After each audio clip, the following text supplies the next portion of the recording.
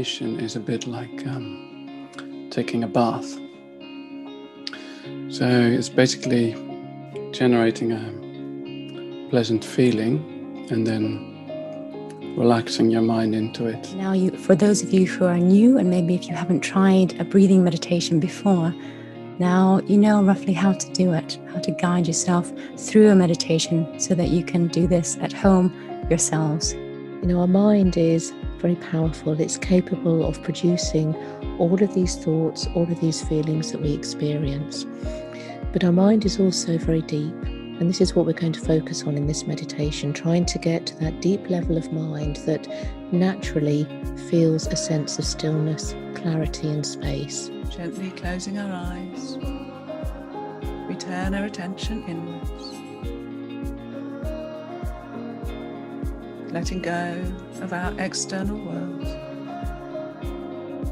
and focusing just on the natural rhythm of the breath.